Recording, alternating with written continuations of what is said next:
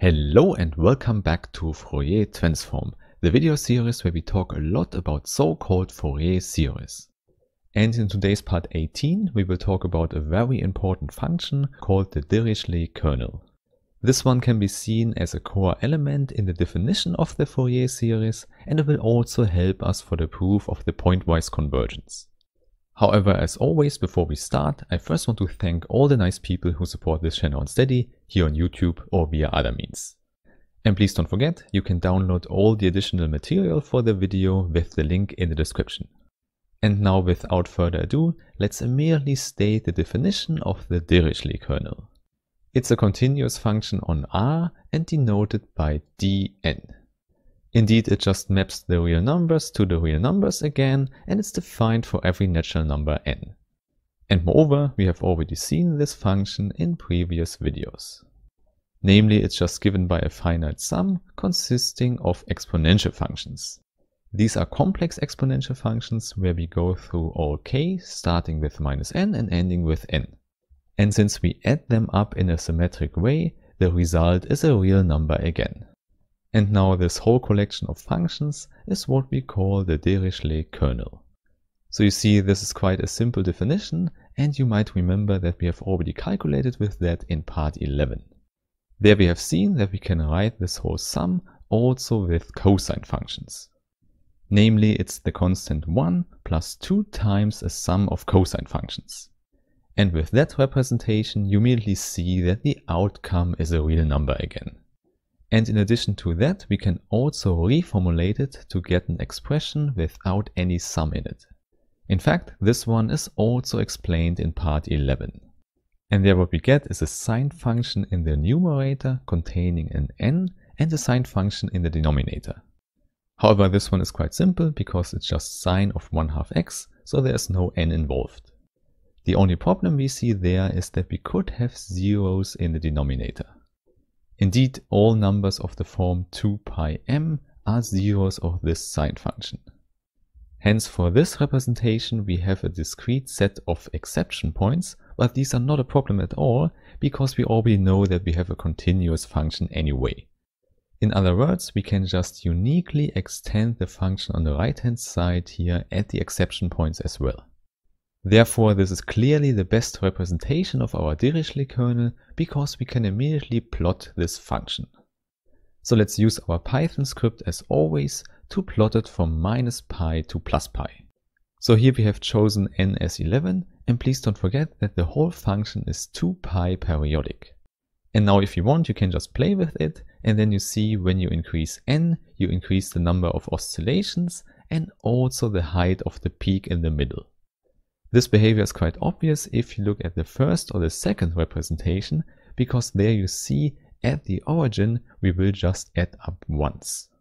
So in particular, if we send n to infinity, we don't have pointwise convergence of this sequence of functions at all.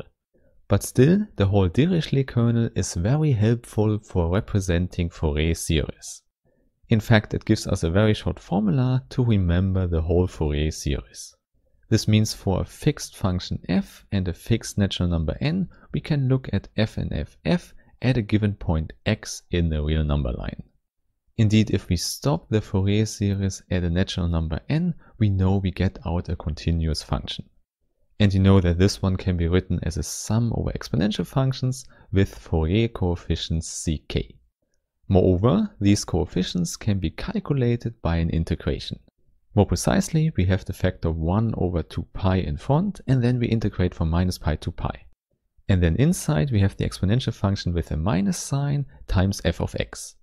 However, since x is already used, we should use a new variable y inside the integration. And there we have it, this whole thing is just ck in our sum. Which means we still have to multiply with our exponential function at the end. And now since we have a finite sum, we can just pull it into the integration. So first we have our integral, then f of y, and then the whole sum of the exponential functions. However, there we can easily put them together by writing ik times x minus y in the exponent. So the sum is just over the exponential functions, and there we recognize our definition of the Dirichlet kernel. In fact, it's just dn at the position x minus y.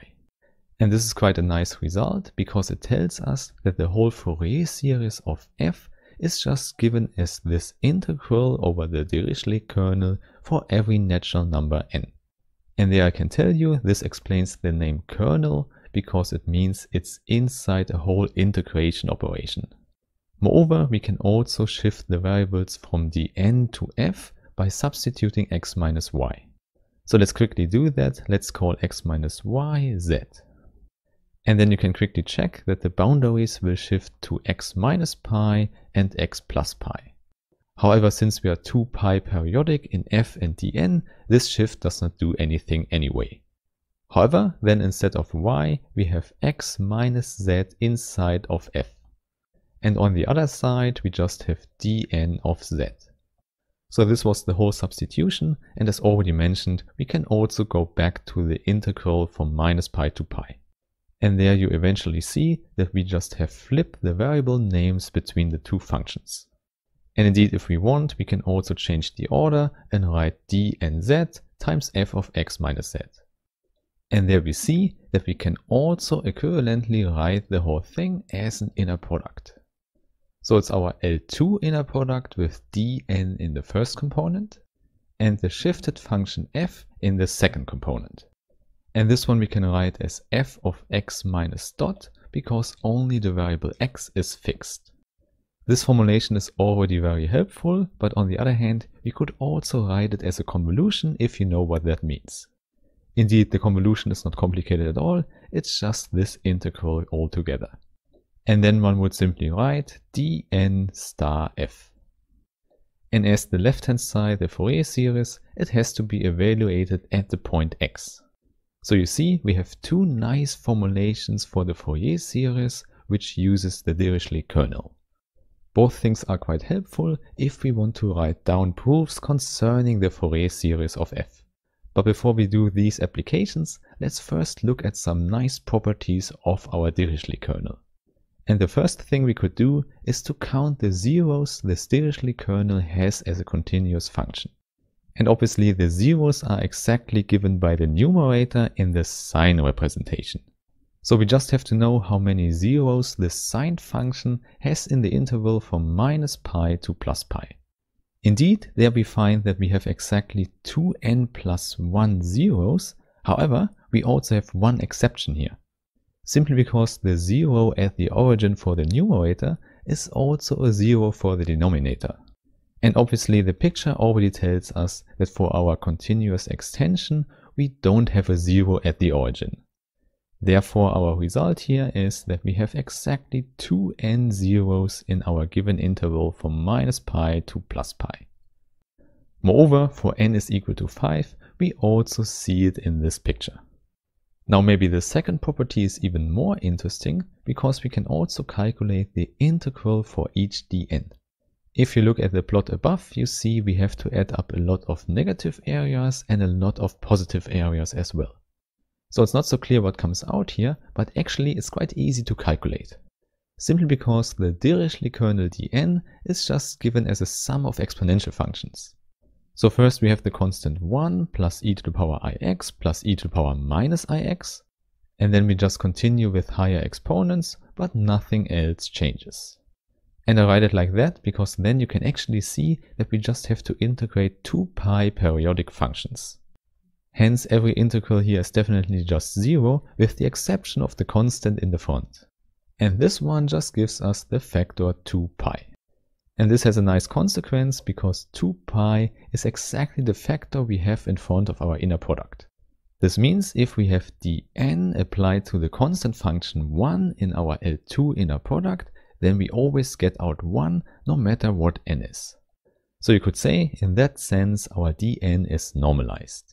Okay, and now for the third property, I want to look at the integral of dn again, but now with the absolute value inside. And obviously this changes a lot because now we only add up positive areas. And now we can show that this total area definitely depends on n. In fact, it will increase with n and it will go to infinity. So we can say that the sequence of these integrals is not bounded. Showing that is not too complicated, but we have to do a little bit of work. But of course the idea is quite clear because we just want to estimate our function d and x in the absolute value. This means with the sine representation we have an absolute value in the numerator and the denominator. And there the numerator is quite a simple function because it does not depend on n. Moreover, if we only look at the positive x-axis, we don't need the absolute value at all because the sine is positive there as well. In fact, the sine function from 0 to pi half looks quite simple. So it's quite simple, this is the graph of sine of 1/2 x. And obviously because of our symmetry of the Dirichlet kernel, we just have to consider the right hand side, the right x-axis anyway. So we can completely ignore the negative x-axis in our calculation. And now since the sine function has a positive derivative in 0, we can just choose a bigger slope to estimate the whole sine function. So for example, the function x is definitely always bigger than sine of 1/2 x. This is all we need because if we divide by a bigger number, we have an estimate for our dnx. So clearly we get smaller or stay equal if we divide by x instead of the sine function. And this holds no matter which positive x we choose. And this is enough because we can split up our integral into two parts. Namely, it's 2 times the integral from 0 to pi. And there we can use our estimate and everything looks much simpler. So now we only have one sine function in the integration and we can make it even simpler by substituting this one. So let's call it y and let's do the substitution for the whole integral.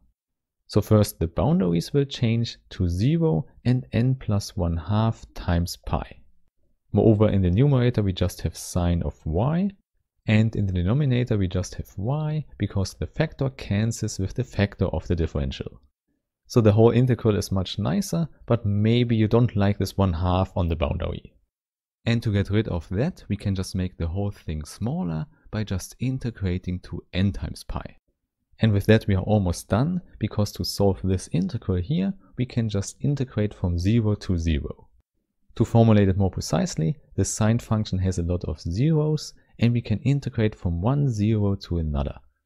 And afterwards we can just sum all the areas up. This means the whole integral can be written as a sum of integrals. And there we can start at k is equal to 1 and go to n. And then the lower bound of the integral is k minus 1 times pi and the upper bound is k times pi. So this is the whole thing, and now we can estimate the function inside the integral. Again, we can say a lot about the denominator because it's just the function y. And in our given interval, this one is at maximum k times pi. This means we get smaller or stay equal if we divide by the maximum.